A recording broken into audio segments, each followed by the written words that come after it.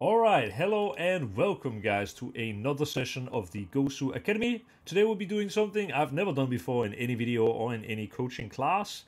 Today what we'll be doing is we'll be comparing one of the world's best, if not the world's best currently, players. It's Monacy from G2, and we're gonna be comparing him to someone who plays the same role, but plays it at a slightly lower level, both in terms of like the teams he is facing, the team he himself is playing on, but also, his own performance. So I've picked up first a demo of Monacy having a great performance on Inferno, and it's against the team who I am working with. I'm not working with the main team of NIP, but I'm working with the female team, and so this will obviously be interesting to watch as well. Spoiler alert, I haven't watched this demo, I haven't watched the other demo that I picked out either ever before, so it will be like jumping between rounds and just talking about what I find interesting basically. But also just to make sure that that has been said, I have picked out an Inferno demo where Monacy has a rating around, I think it's 1.89 or something like that. And afterwards, we have a demo of Afro from Fnatic against Saw, and he also plays on Inferno and also has a rating at approximately the exact same. So what will be interesting here is, can we tell the difference between the opponents? Can we tell the difference between Monacy and Afro, even though they have a very comparable performance on the same maps and stuff like this? And also, like, will we be able to tell what makes a top pro player so good, and what makes what I'll call, for the sake of this video and this session, I will call it a more average pro player. Because obviously any pro player who is inside the top 30, or just in general any pro player, is by no means average. But it's interesting that if you dive really deep into Counter-Strike, you'll be able to tell the difference between someone who is one of the best professionals and one who is more of an average caliber player, at least at the current moment in time. So I think one of the things I'll be looking out for the most is how dynamic Monacy is able to be, because typically top players, like the absolute best players in the world, they take a lot of freedoms like in their play that other players want, just because they have this innate confidence, and because they are at this moment, like Monacy, probably the best player in the world, and so they tend to do things that are kind of bending the rules of the game, but with a good result, and that's what I'm hoping to see with Monacy. For Afro, I'm expecting something that's more by the book and more controlled in a way, because that is to some extent easier. So actually starting out with a round where he just dies, and I think, we can take a look at some of the rounds that are maybe a little bit more interesting, because we can obviously use this down here. We can check this one. Let's find one where he gets a couple of kills. Here, pretty standard stuff. He just takes a kill. And now, this is also something I'll definitely be looking out for. A lot of the times, the best way to judge a player's ability is on his ability to, well, his or hers ability to play late rounds. Because a lot of people are good in the early rounds, they know what kind of peaks they should take, or what kind of patterns they should play in. But it is the case that when you play late round scenarios, it's typically very far from what is the norm. Like, it's rare that two late rounds look exactly the same, whilst it happens, typically multiple times a match that an early round, or like the start of a round, is going to be the same. Now notice also that Monacy is really keen on actually being the playmaker. Like, in a lot of these angles, even though there is a lot of risk, he put his back on short, because he just expects that no one is here, and just peek long.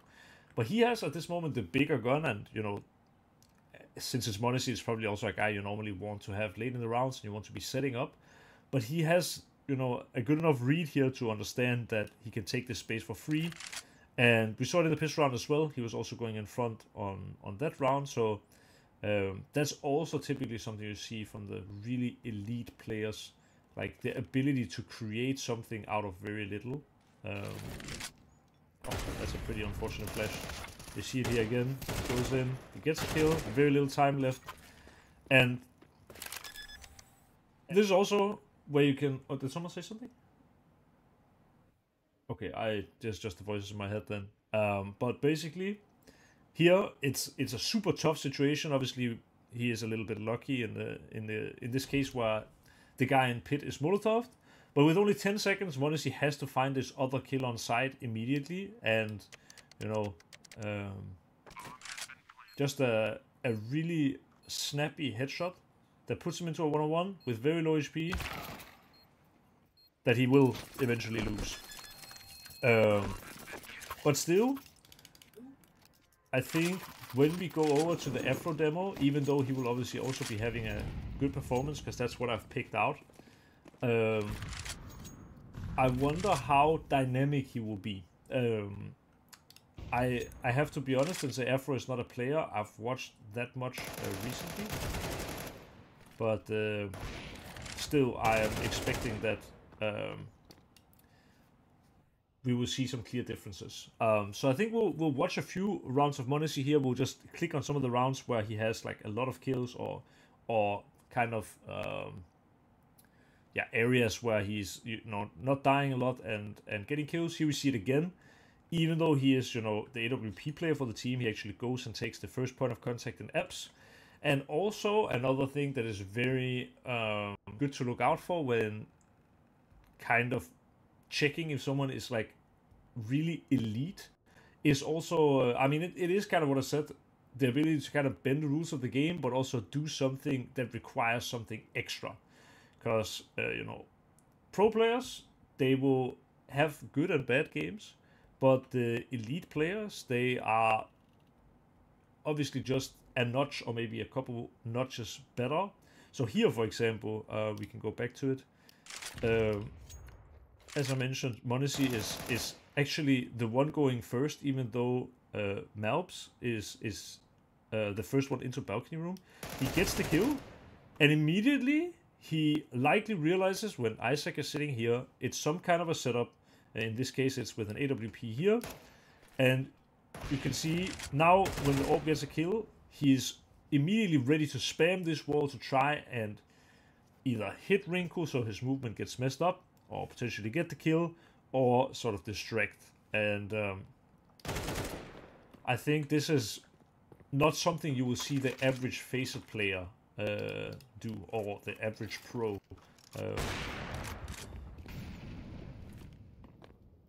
So here as well, like, yeah, this is the type of stuff I'm talking about. Like, look at this.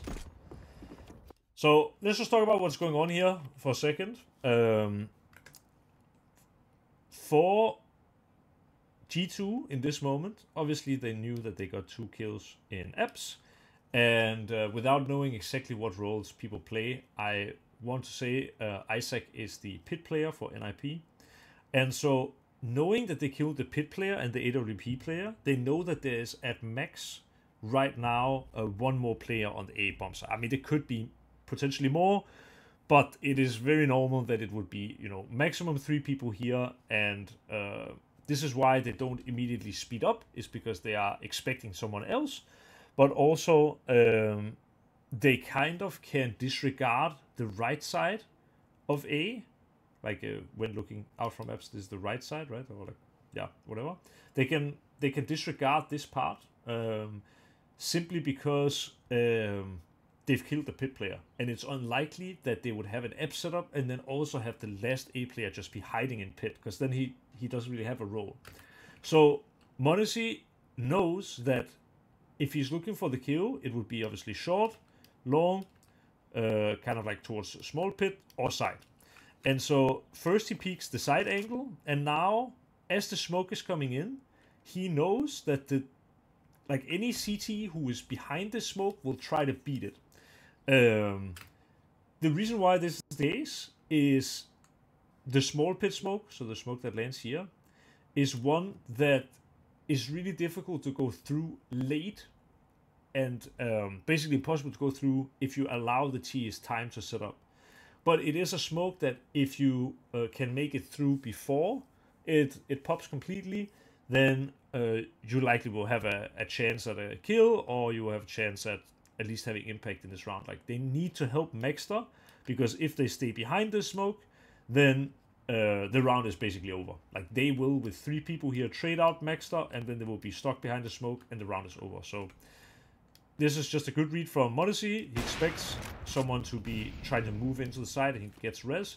But you can see as well, him zooming there on the side, and him now preparing a flash and stuff like this. It is because they still know Maxter is one of the A players, so they're going to be wanting to take him out.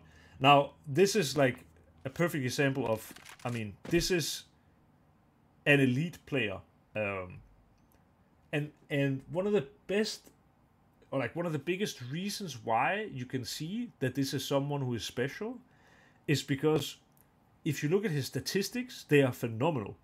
But if you look at a round like this in isolation, this AWP move where he's now jumping out of apps, it's not something he's doing for himself, it's something he's doing for his team.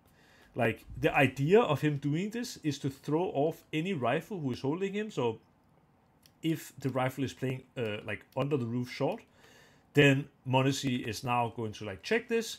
If he is here in pit, he's going to kill Modesty. If he's here in pit, he's going to kill Modesty.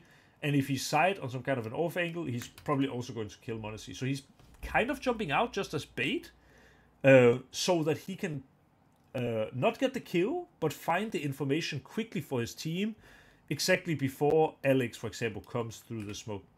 And instead, you know, he checks short, and he, as I mentioned, I mean, there's a Molotov here, and also he can kind of disregard this side of pit, or just in general, pit is very unlikely.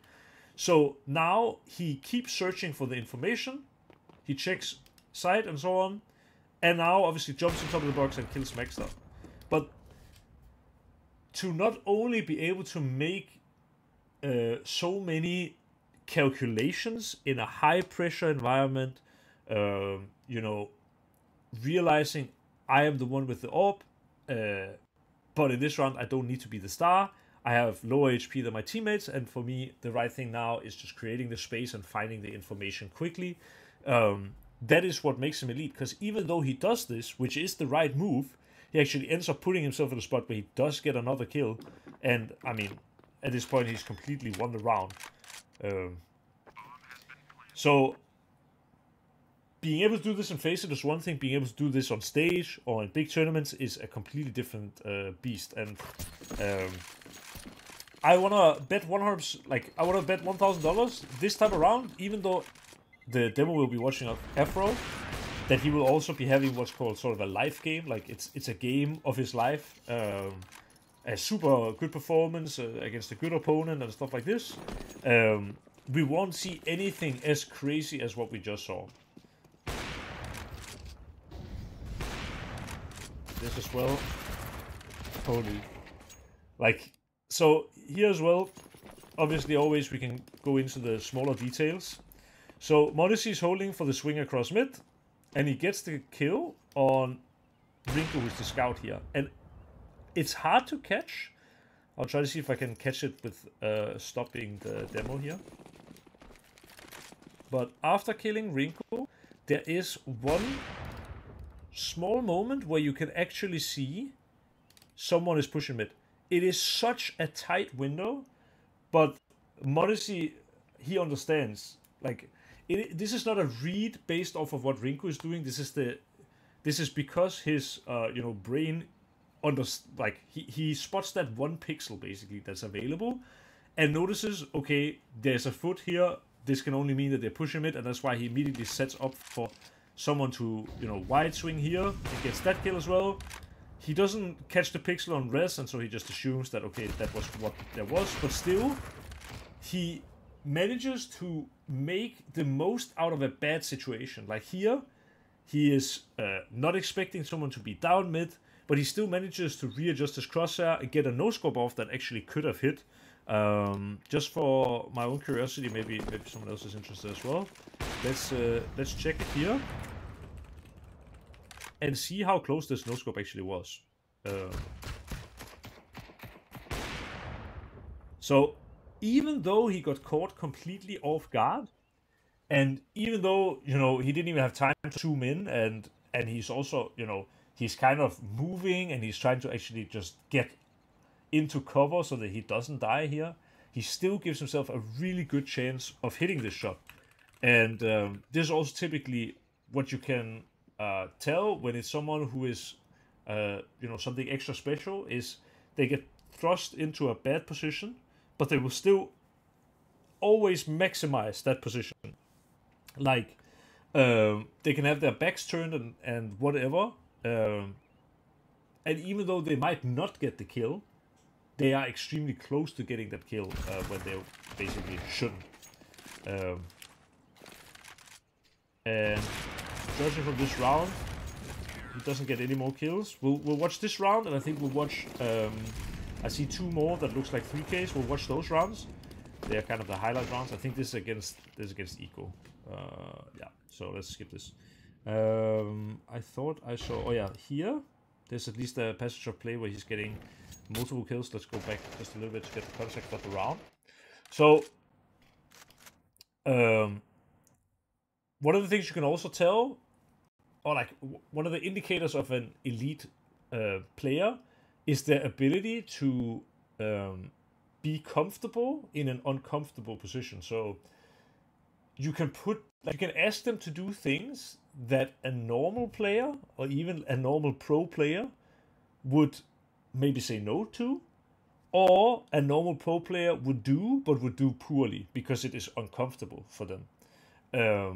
I'm not just talking about like asking them to do certain things while they're in a high pressure environment and stuff like this, but it's also like here, I only caught it quickly. Now he's boosting his teammate, and he's playing AWP on short. Now he's gonna walk back, and the reason why he's walking back here is actually just to be able to zoom without the opponents hopefully hearing it.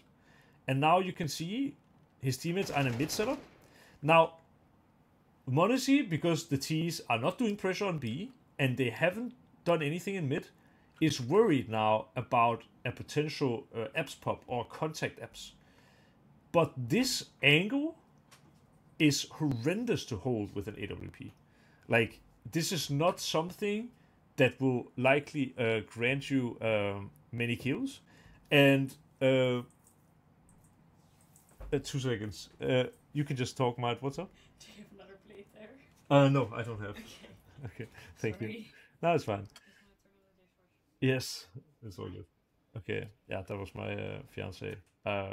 So anyway, so this is an angle where obviously we're not gonna see anyone come out from apps, but it is just something where if you would ask probably an Afro or some other, let's call it middling AWP player,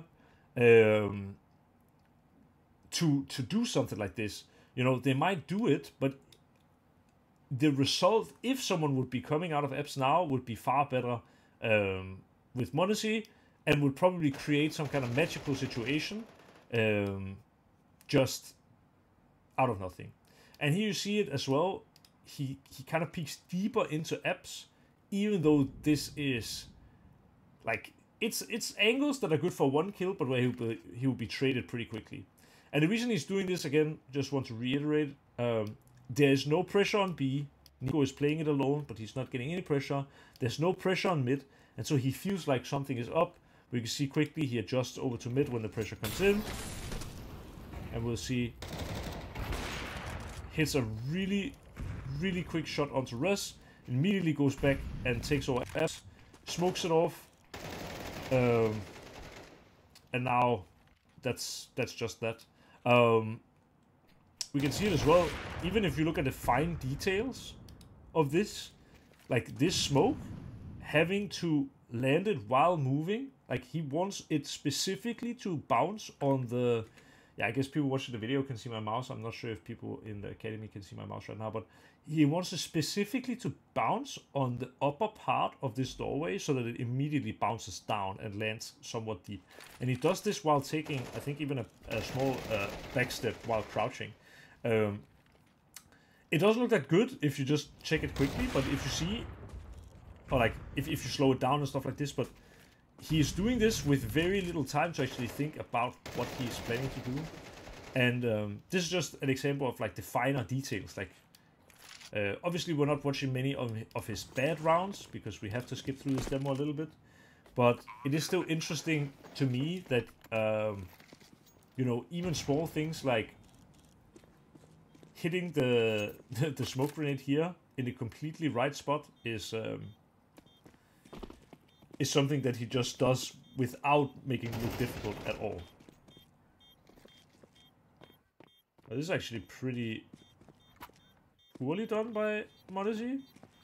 He wasn't really close enough to trade. I think... Does he have time? I don't actually think he has. Oh, he does. He does just about have time. So, there's also another case. I mean, he puts himself in actually a pretty bad situation by not really being close enough to trade. I think Isaac gets a little bit lucky on getting a double kill here as well. But, yeah, like, he still managed to win the round. Another thing as well, a lot of the, well, basically every one of the really elite players that we've seen throughout Counter-Strike has had the ability to be very, not just dynamic in rounds, but be dynamic in roles as well. Like, think about some of the greats that we've had in Counter-Strike just in recent years. Like, someone like Saiwu, for example.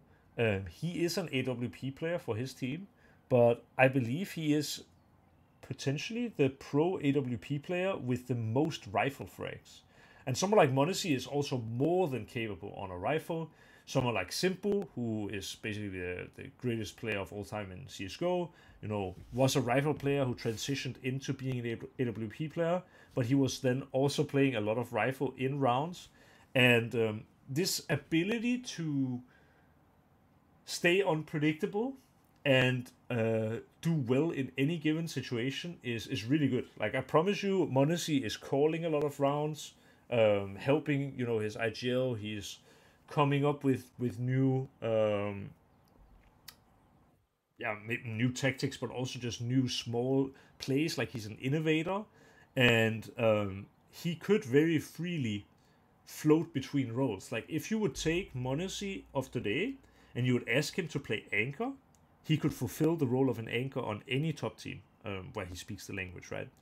If you would ask him to be an IGL, he could most likely fulfill the role of being IGL to a sufficient level. Maybe not a #1 level, but definitely like a, let's say, a top 5 team level. And the same if you would ask him to be, you know, a rotating rifle, or being an AWP, or being an entry, or whatever. He's able to do it all. And that's typically what, when you look at like the greats or the really elite players, they can float between roles without even really like having any issues with that. So let's watch this round. I think this will be the last round we'll watch of m0NESY, and then we'll go over to Afro. The reason I've decided also, because I didn't really get into this, I thought about, do I want to watch Afro first, or do I want to watch m0NESY first? And I thought that if we watch Afro first, I was thinking we might not really know what to look for, and so we would just be watching a demo, and then afterwards we would be trying to fit it to m0NESY.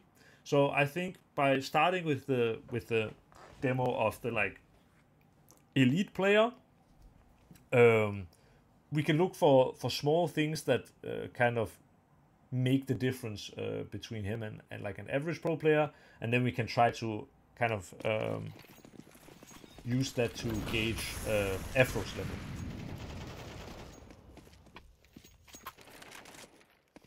So here, really important round of the game. Also, by the way, one of the things that you know make elite players elite, they are not even 9 times out of 10. They are 10 times out of 10 big game players. It's not possible basically to be, you know, a Messi or a Ronaldo or a Simple or a Saiwu or a m0NESY or a Dunk or whatever, and not be good under pressure and not be a big time player. And if you're sitting there today, let's say you're a young guy or girl or in between, and you are right now not good under pressure, or you're right now not feeling like a big game player, this is something that you can learn with experience, right? It comes naturally for people who are as skilled as Modesty because they are so good that I think sometimes against lesser opponents they will almost not care enough to actually turn it up. Um, Anyone here who have not watched the Netflix documentary called The Last Dance, I heavily recommend it. It's an amazing documentary. I've watched it far too many times, and it's about the well, probably one of the greatest sportsmen of all time, Michael Jordan. You can learn a lot about his mindset, how he approaches games, how he approaches so many things. And there is this one part of the documentary I think about sometimes where I don't even remember why, but there's someone on the other team who has given him a reason to dislike him. And it's not even like a big reason or something like that. But Michael Jordan is looking for any reason to have anger or hatred towards his opponents because that's what fuels him to play even better. If it's a smaller game and stuff like that, he will still perform very well, just like Monesi will. But it's in the big games where things are online and you need someone to really step up, and that's typically when you see the elite players shine. So here, 12-11. Obviously, this is not like a major grand final or something like this, but it is still 13-11 on what can close the best of three here. And it is when you look to your best player. It is when you look to, your star or your elite caliber player. So let's see what Monesi can cook up in this round. For anyone who is confused about why he's holding this angle, it's not an angle you see that often in pro play, I guess, and especially not in Faceit. The idea is basically that if you're sitting here from CT, this is the kind of expected angle, and this is a kind of off angle that still works well, because if you take, like if someone goes out and peeks here and you take the shot, you can always, or at least let's say 9 times out of 10, get back into the bomb site without dying. And it's one of the best things about Monesi, which that's not really something that is necessarily a level difference, but it's like a stylistic difference. Monesi is an AWP player who misses a lot of shots, but he plays in a way where he allows himself to miss shots. And someone like Sai Wu, for example, he doesn't miss many shots. He basically always hits, and he plays also with maybe more risk in his angles because he is really safe. I'm not saying that Monesi is bad or that he misses like all the time or stuff like that, but compared to other elite level AWPers, Monesi, and this is just, what do you call it, like anecdotal evidence, like this is just from my own eye test. But when I watch Monesi play, I think he's the elite level AWPer that I've seen miss the most. But it's because he goes for crazy shots and he puts himself in positions where he always has a chance for a second shot or third shot or fourth shot. So we'll see it here. He's super quick. He's got lightning quick reactions, but then also his movement is so good. So he typically has a good time at missing, but still getting back. This one he won't miss though. Really quick shot. And as you can see, he managed to get back into the side, and the T's have absolutely no chance of trading. Now he repositions in the side, flashes the block, and here again, crazy quick and clean shot by Monesi. And 2 openings in a round like this is typically enough on its own, but from looking at the bottom, it seems like he will get yet another. Yeah, there's just no chance. Like, none of these 3 players that he killed in the most important round of the game even had a chance of seeing him. So that is, I think, quite interesting. Now let's move over to, and I feel bad for saying it, because, I think Afro is a pretty decent player, especially I think I've even played him a few times and I disliked playing him because I always thought he was quite good. But this is a type of guy who is, you know, a middle of the pack AWPer on a, I believe Fnatic are like maybe number 17 or something like that in the world right now.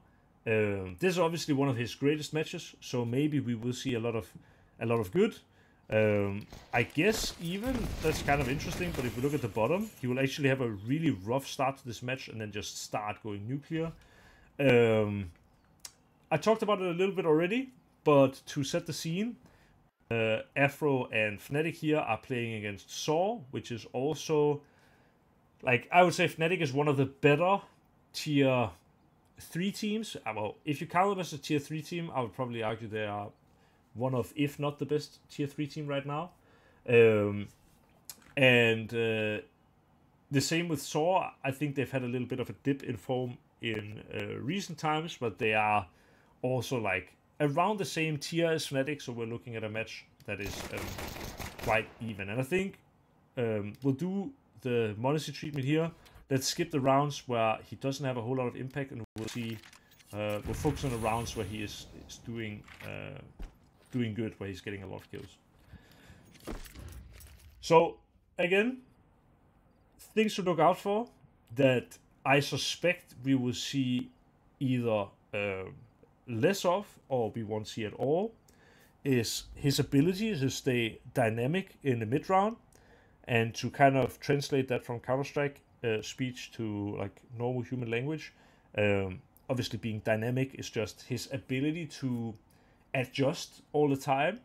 And when I say the mid round, it's like not at the start of rounds, it's when things are happening that are unpredictable. How does he approach those rounds, or how does he perform in those like in that part of the round, basically. We would like to look for his ability to kind of take control of the game, because Monacy, when we watched him in his best rounds, he was really taking the fight to his opponents and using that star power where you could just tell he knows he is better than his opponents, and he wants them to know it as well. So that is also something where I haven't watched an Afro demo for quite a long time, but I suspect we will see less of this as well. And then I also think we will see less of this putting yourself in an uncomfortable spot, kind of on purpose, and seeing, like, making something brilliant out of it. So these are like the things to look out for. I suspect that Afro will have a more kind of controlled performance. It will look less surprising. So obviously a good kill here from him.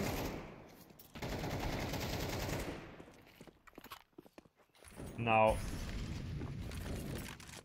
Molotov.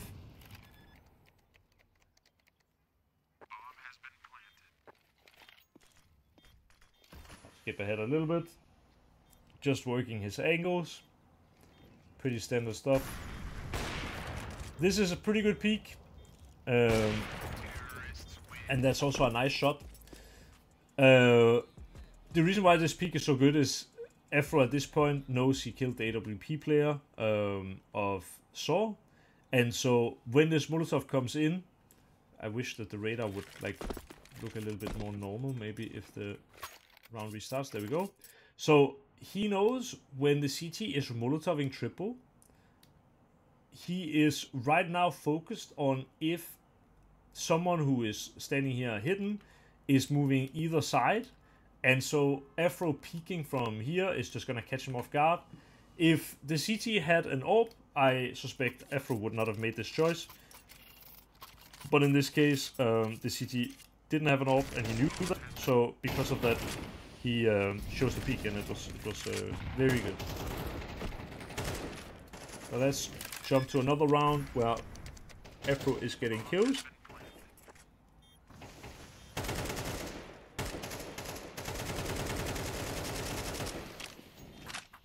that's, you know, a good smoke spam. And I think maybe he will get another one.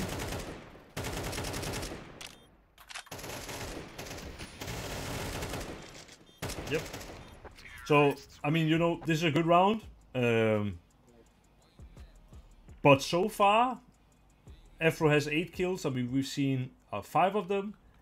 And I wouldn't say... I mean, I think the one where he peaked CT, it was not something where I'm sitting and thinking, whoa, this guy is the next big thing.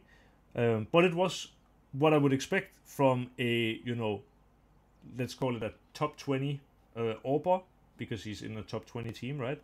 Who is performing pretty decent, like on an average day, let's say. Obviously, this is one of his better matches, and it looks like he will go absolutely ham on CT side, so there'll probably be more to see. But I will try as much as possible to stay unbiased, because obviously I kind of know what my opinion is. And so it's easy for me to say every time Afro gets a kill, this was not something special. And every time Monacy gets a kill, I will sit there and say, oh my god, this was the craziest thing, and blah, blah, blah. I will try as much as possible to stay unbiased. You know, I would love to be proven wrong. Maybe Afro is an AWP player we can look out for in the future. But from these 5 kills we've seen, which were actually rounds where he, you know, had massive impact, because it was, you know, 2 rounds where the numbers were getting kind of close and stuff like this. It was clear that all of these kills happened in the late round, and it was not much of Afro kind of... yeah, I would not say he was doing something super special. I mean, nothing like what we saw from Monacy, where he jumped into the, like, he first of all got this really quick kill on that guy and jumped out with his knife and then checked short, and he assumed pit was clear, and like he went up and he killed Maxter and stuff like this. We also didn't see really just what we watched of Monacy, where he took a risk, put his back to short, and yeah, this was a good risk when Monacy did it, because the pit player had just used a defensive smoke or something like this.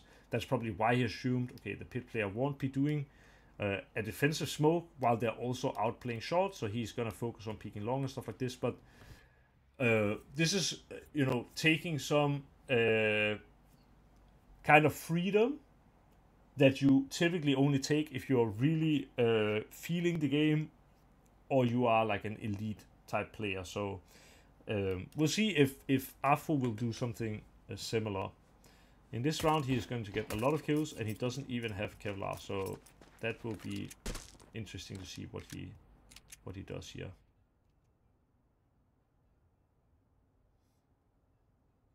So he's probably going to get a 1-tap here. Nice. So, yeah, talking about why does this work out the way that it does here? I think this is down to prep. Probably a Fnatic realized that Saw like to play default pistols.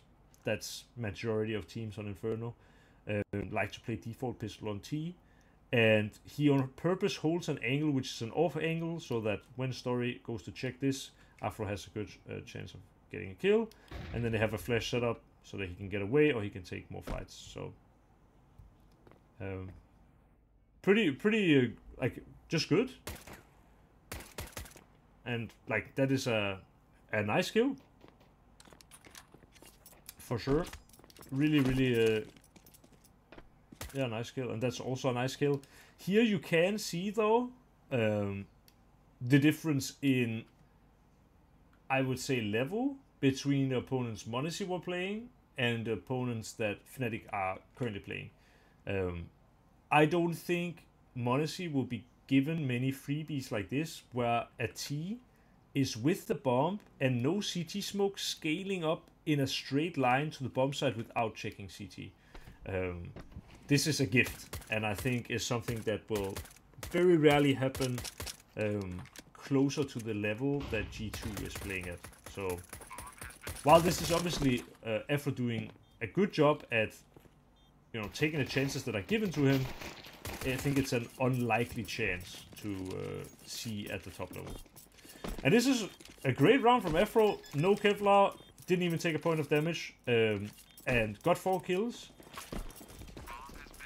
But, and this is where I'll call on you people. You people, it sounds like, I don't know, but you guys, like everyone who's here at the academy.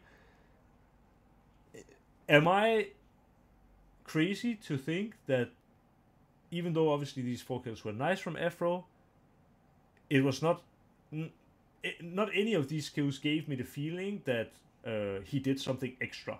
You know what I mean? Yep. Because like the opponents did the mistakes, not that he did like an amazing play or something. Yeah, I think he definitely, you know, he performed his job well, but you know, with like the kills that sorry. The man who's planting the bomb is planting like on an open site, like. Yeah.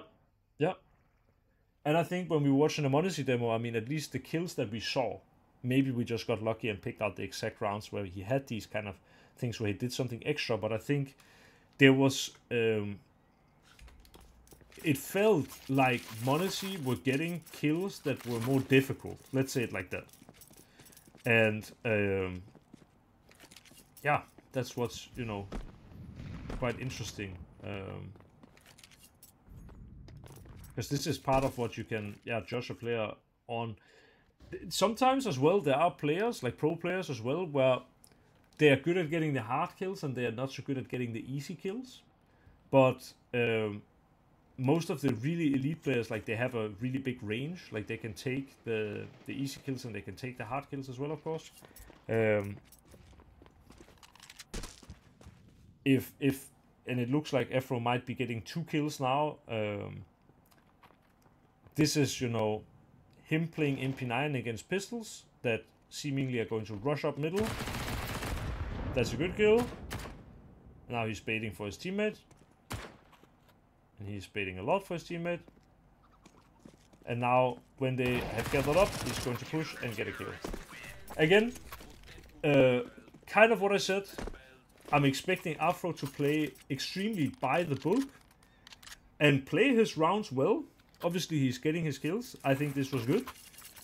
But again, I didn't see anything where I'm taken aback and thinking, whoa, this was really crazy. Or here he, you know, made a move that I was not anticipating. Or he was, you know, he's doing his job. And he's doing it well.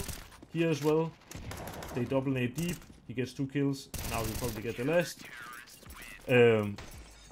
But looking at Monacy's performance, we didn't see him get really any eco frags. Oh, I guess he did get. Well, it wasn't even really pistols he killed, but there was this one round where the CTs pushed on him mid, and he got Rinko, who was peeking with a scout, and then he got Isaac, who was down with a MP9 and stuff like this.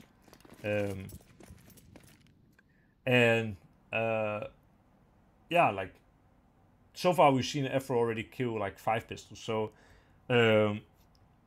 also one thing to note, and we will see.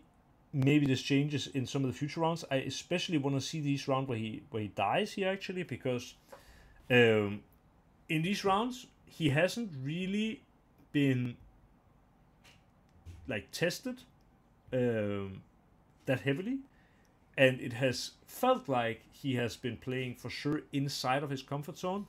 It would be great to see if we can find some rounds where he is maybe a little bit further out from his comfort zone. So where things are happening really quickly around him, or he's put into a position that is kind of uncomfortable and stuff like that. And we can see how he deals with it, because, yeah, again, that is what I think is one of the best indicators of if you are like elite level, an elite level player or not. This, for example, you know, yeah, not the most difficult kill. Obviously good for him that he holds the long smoke, but in terms of difficulty of getting this kill, it was not one of the most difficult. I think we can agree. But let's see, he gets another 2 kills in this round. He rotates on over.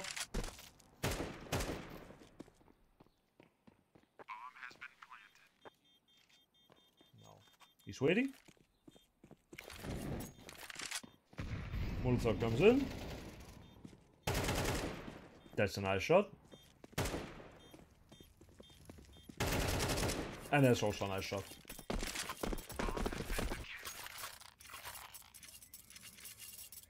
So, yeah, really good. I guess you could make the argument, actually. Oh no, what did I do? I think we were right around here, right? No, we were right around here. I think you could make the argument, if we have to be a little bit, yeah, what's like nitpicky. When he gets this kill on Roman, and he peeks this, and he doesn't see anyone dark immediately, and he peeks this, and he doesn't see anyone here, him swinging out here is actually quite bad. It might not seem that bad, and he also gets away with it, but at this moment, he is in one of the best positions to trade anyone who wants to peek from banana. So if he waits for his teammates to go onto the bomb and press it, he can always swing, and he should be able to catch the T, because for the T to peek the bomb, they will have to be quite far out. So when the T starts shooting, Afro can swing, and he can catch the T as he is falling back. Him taking this fight early, it's not that there's something directly wrong with it, but it is more risky, because if he instead would lose this one-on-one, now the CTs are both towards the side. One will have to press the bomb, and the other will have to hold. And that is sort of a losable scenario. Instead here, after Afro gets the kill on the pool guy, he could simply just choose to wait. Like, he could peek still the angles like he did, but when he didn't get contact, he could, you know, wait and be the swing factor here. So this is something where I don't want to call it immaturity in his decision making, because I don't think it's actually that bad, but it is something that is him taking the duel here. I think is a lower percentage play than him chilling and waiting for his teammates to press the bomb.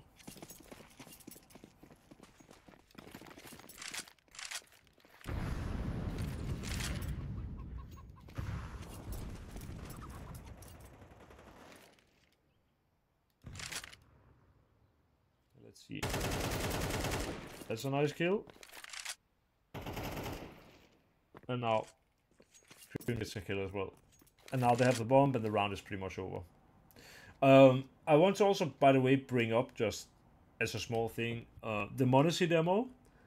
He had almost the exact same rating as Afro, but the Monacy demo was longer. And that is relevant for two reasons. Obviously, if a match goes for longer, it means that the teams are, at least in that specific matchup, more evenly matched.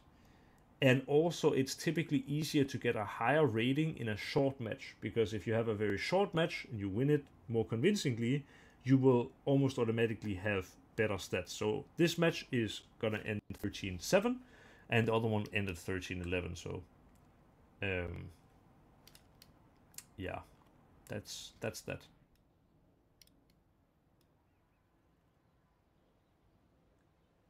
Let's see. He's going to die now.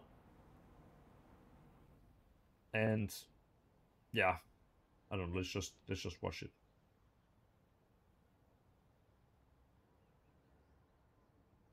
I think he doesn't expect boiler here, because he like his teammate has been pushed. I think there must have been like some kind of crazy timing where Mutius snuck across. Okay, so Crims is actually just holding this. So he snuck across mid and went this way, which is, you know, kind of unlikely. But yeah, I mean, you could say as well here that there isn't really a reason for him to push forward at the end of the round. It would make sense to push forward a little bit like he's doing if they want to, like, take away Mutius' weapon. But yeah, if Mutius was intent on saving, then he would probably be too far away for Afro to really do much anyway. But yeah, again, I don't think this is something that Afro is doing wrong or bad necessarily. It's just how it is. But I think as well, from watching this demo so far, it seems like Afro is less of a playmaker and more of a facilitator. Like here, for example, the actual playmaker in this round is Blamef, and Afro is more like the guy helping set up plays, or the guy who is, you know, closing rounds, which is not wrong. There are plenty of, well, not plenty of, but there are definitely some greats, Get Right, Colsera, who are much more notorious for being good late round players. But I do think the difference between the Afro demo and the Monacy demo so far is that, Monacy took the fight to the opponents and really made them feel like they had something to fear. Like, you could tell he played as if he was the best player in the world. And Afro, it's more like he's doing what he's been told.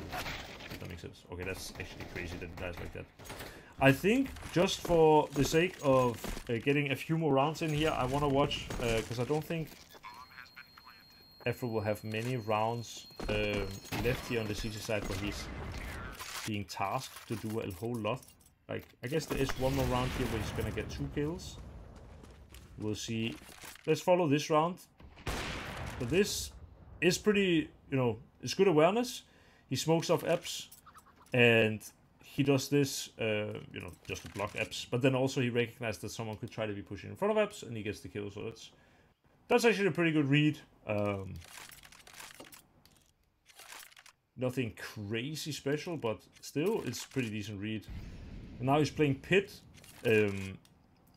with AWP, and playing Pit with AWP is very good. It's something I also like, but I do think it is a more risky decision when you have no teammates close to you, and also because he just did use a smoke and apps, it means if the T's were to push short and Molotov him out of position, he is not able to stay. So that's maybe where you could argue, yeah, you see the Molotov come in, it actually does fail. Like, everything works out in the end. But it is, yeah, maybe not what Monacy would have done. Let's say it like that. Let's catch some of his deaths here real quick. We can see, just out of curiosity, I want to see, like, here, for example, when they're retaking Banana, he's like 3rd guy in. Now he's backing off, which is fine. He gets fine that he's backing off, and, you know, that's it. That's fine. Now he almost gets caught with his fence down. He recovers. And then he is put into a position where, I mean, this is just difficult for Afro to really get much from. There's like a double mid setup, and like he also does take this kind of a risk that we saw Monacy take earlier. But obviously, when we saw Monacy do it, it was a way different round here. Afro has to try and create something where it's basically already a lost round. We can skip to this situation as well and see what he accomplished in this round. So he is definitely a little bit more aggressive and a little bit more the initiator than we've seen him in most rounds. But here, for example, like, this is where I think you can see he is, I don't want to say green, because I think, you know, I don't think Afro is so young, and I do think he has quite a lot of experience, but this is a round where you only need to watch it one time to kind of agree with yourself. This doesn't look like an elite type player. Like, you know, he shoots and stuff, and now he gets blind, and then he just starts reloading while he's getting pushed, and just he stands completely still. Obviously, he just doesn't expect this kind of an aggressive move from the CTs, and I will say that it is unexpected. But if you compare the time when Monacy got caught off guard by the Rez having pushed deep into mid, which, yeah, Monacy didn't expect, he at least gave himself a chance with the no-scope and managed to get himself behind a wall, and he did, like, again, so the smaller details, like, he made the most out of a bad situation. Here, I think Afro is making the least out of a bad situation.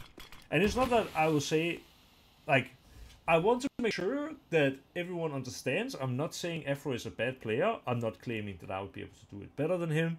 You know, I'm not trying to argue that Afro is shit. That's not what this session is about at all.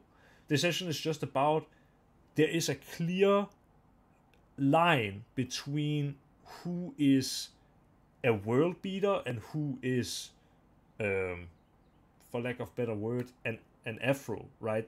Like, this is a good professional player. This is one of the best players in the world. Like, and yet, from what we've seen in this demo so far, it does not compare to m0NESY.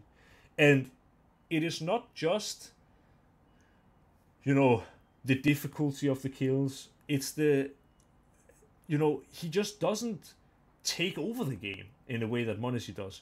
He just doesn't, he isn't as dynamic, he isn't as moving, he doesn't seem as calm under pressure, he isn't as much of a playmaker, he isn't, like, there's so many things that he isn't doing as well as m0NESY in this demo.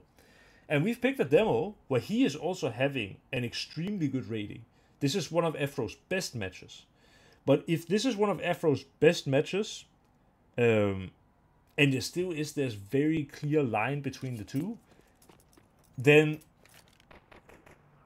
like, there's no other thing to say than there is a level of difference, right?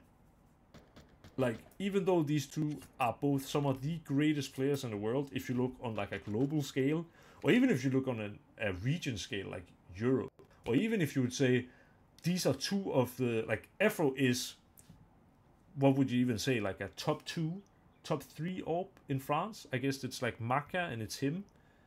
And I don't think there are any better French AWPers right now. Maybe I'm missing someone, but I don't think so.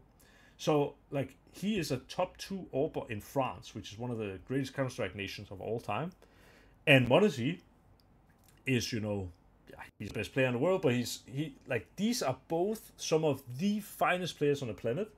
And still, if I'm watching these two demos and I'm picking who I want in my team, no offense to Afro, he's a great player, but he is not m0NESY, right? And that's what's so interesting, is that even though these are two of the best players in the world, you can still see what is the difference between, like, a top player, like an elite player, and someone who is a good professional player. Because I do think Afro is a good professional player.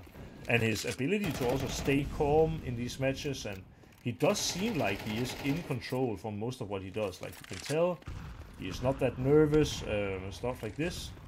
But he lacks the extra that m0NESY is doing, in my opinion.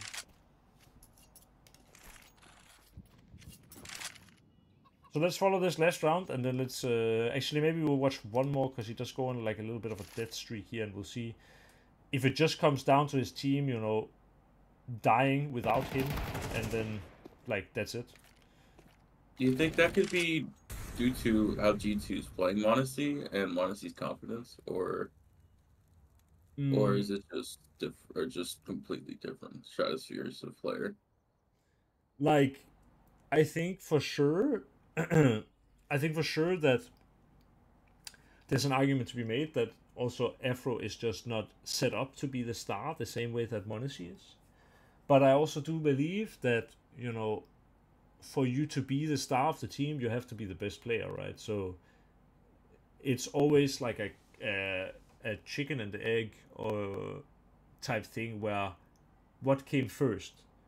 m0NESY being a super good player and then being set up, or m0NESY being set up to be the best player and then being the best player? And it's difficult to kind of know for sure if it's one or the other. But the best players, they are going to be set up because they are the best. But if they were not already extremely good, they wouldn't be set up, if that makes sense. Maybe it's a shitty answer, but it's the best I can come up with. It's, you know, Yeah, it makes sense. When I was playing professionally and I was playing extremely good and dropping 1.2 and 1.3 average ratings past 3 months and stuff like this, I can tell you, all my teammates wanted to do was jump for me.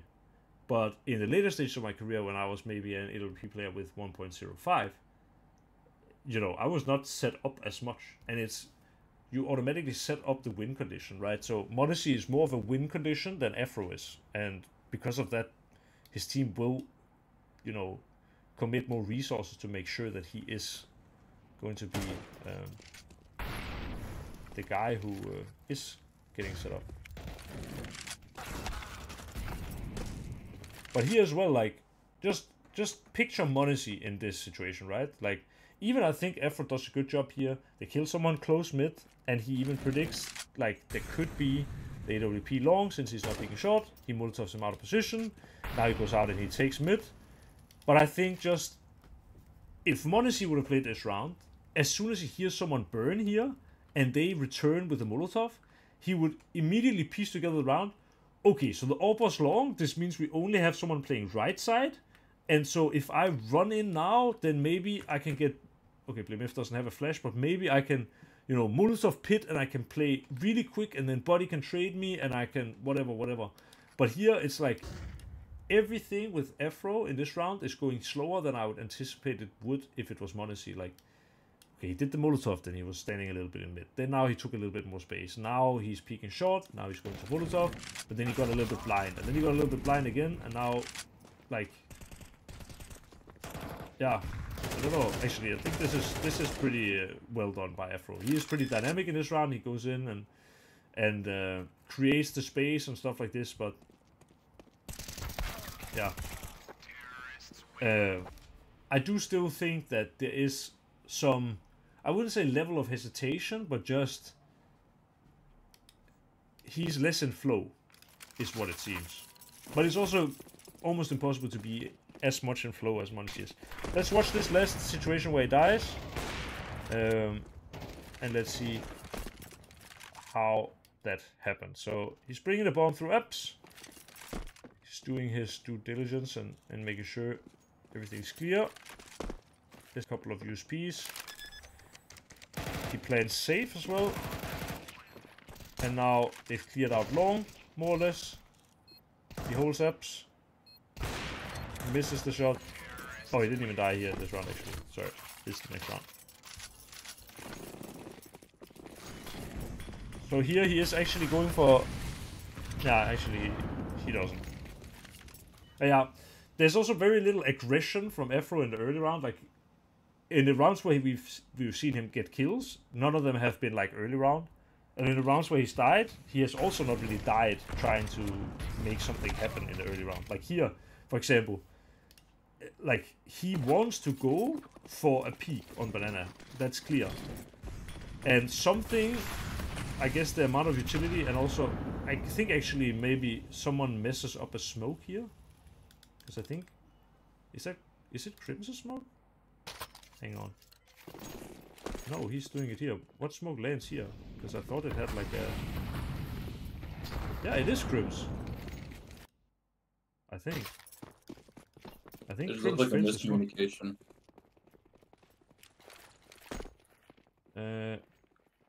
Oh, maybe this... I don't know, it doesn't really work that well. But maybe this smoke is really just to turn off the Molotov so he has something to fall back through. That could be. But either way, at least he shies away from a fight. And then he goes back and ends up doing nothing. And now they're taking banana, and eventually he's going to just get spammed through the smoke. I want to say with 100% certainty, like Modesty, if he would not, like, I think the reason he doesn't want to go for this peak is because, okay, he sees on the utility, he thinks the CTs are 3B. But I think if this was Modesty, it would look like this. He would run into banana, he would see, okay, they're doing whatever 3B. Maybe he would take a peek, or maybe if he would run back, he would immediately run back on the right-hand side of the wall and immediately run up mid and try to contact mid instead with AWP. Like, he will recognize the situation and think, okay, what can I do to create something now? And I just feel like that extra gear, or maybe even extra 2 gears, Afro is just missing in this demo. What do you guys think? I think it's just a playstyle thing. He seems to be a very passive upper, whereas Modesty is very aggressive and very confident with his mechanics. Yeah, yeah, no, I kind of agree, but I want to say if I would go and look at a James demo, who's also a very passive AWP player, he would be doing, and it's something we could do in a future session, but I I've think played. James is a more proactive player despite being passive. Okay, how did you explain that? How can you be I mean, proactive and passive? you can still be proactive by just I don't know how to word it properly, but like I think I watch James sometimes because I am kind of like a very slow player. I think that's just more Virtus Pro playing really slow, trying to gain out control slowly. Yeah, But I can't really name what James exactly does in an example, but um he definitely wouldn't have done what uh Afro would have done. He probably would have taken the fight as well, to be fair. yeah, I can't say for certain. I think maybe also James wouldn't go for that many peaks. I just feel that someone like James is still, even though he's a pretty passive player, he still plays a big part in controlling the game. Like he is a guy who will, like, well, I've played James a couple of times, more than a couple of times, 4 times maybe. Actually, I think way more. Um, and like at least after Virtus Pro, started winning and stuff like that. Because I also played James when he was more like a nobody like me. um, like you are scared of playing James, but you are not scared.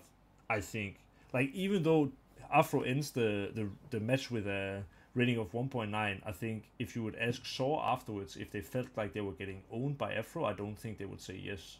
But I think if you would go and ask Nip if they felt like they were getting owned by Monacy, they will all say yes. And I think it's like a difference of not just play style, but also like if Afro was in every late round just winning clutch after clutch after clutch after clutch, and no one can break him, then it's also like holy shit, okay, this guy really carried the match. But I think you know he had a pistol round where he got a lot of good kills, and he had some rifle rounds here and there where he also did quite well. But there were also some rounds where it was just equal frags and stuff like this, and most of the rounds it was like if he got a kill, it was one kill, and that's also sometimes a good indicator. Like Monacy, in the rounds where he got kills, it was oftentimes multi kills.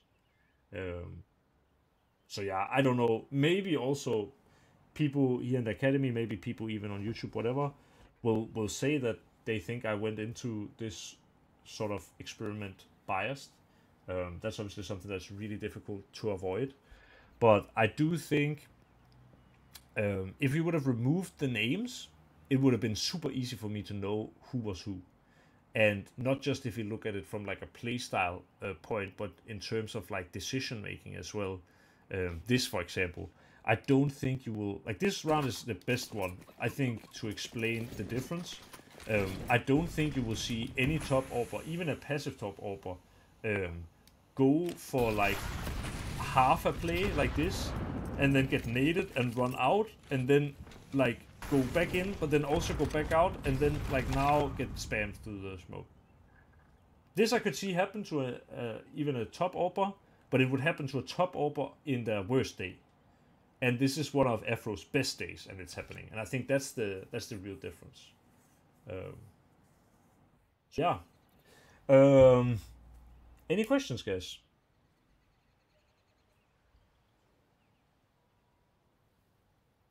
Not all at the same time. Not much. Nah, it's okay. If you guys don't have any questions, I hope still you guys enjoyed the session. I hope it learned you like it learned you something. I hope it taught you something. Because yeah, I think this is one of the things that is interesting, even for a sort of amateur player. When you are watching Counter Strike, if you are not the greatest at the game or you haven't played at high level of Counter Strike, it can sometimes be difficult to figure out what is it that makes the top players really special. And I think Monacy did things like when you pick out a Monacy demo, this was one of his best demos, obviously. But if you pick out a top tier performance, one of the best from Monacy, or like a 1.9 rating from Monacy, you will sit there and think, holy shit, this guy is absolutely incredible. And if you look at a 1.9 rating here from Afro, obviously, maybe we just picked a bad demo from Afro and a good demo from Monacy. That could come down to randomness. But even when I'm watching a 1.9 rating dropped here by Afro, I'm not sitting there and thinking, holy shit, Afro is the greatest player of all time. I think he had a couple of good rounds, and I think overall he played, super solid. But I didn't see much extra, and I didn't see like him winning some outrageous clutch that I didn't think was possible, or doing a whole lot to create space for his teammate and making himself really tradable, or doing good support utility that set up something. Like, it was just, he did his job, and he probably had one of those days where he got the kills. So yeah, I guess that's it. Since there were no questions, guys, and since I have to, as always, wake up super early on Friday, I have about 7 hours of sleep if I go to sleep right now. I will end the session here, but I want to thank you all for joining us here at the Gosu Academy today, and also for anyone who watched the YouTube video. Great to see so many of you at the Academy today. We've had some days recently where there's been like fewer amount of people, and yeah, it's nice to see a day where there's so many of you once again. So thank you so much for watching, guys, and I hope to see you again next time. Before you leave, can I tell you something? Yeah. Can I text you a question, because I cannot ask you right now because I just broke my front panel from my PC and I have to clean it up. Yeah. Can I text to you later or tomorrow? Yes, absolutely. Right, I can't promise you that you're gonna get an immediate answer, but if you write me a message and you're part of the Academy, I can promise you 100% you will get an answer on your question. Yep. No, there is no worries. I don't like. It's not something that I need to know it right now. Okay. Perfect. Yeah, absolutely do that, and take care of your PC. And thank you so much again, guys, for watching the session.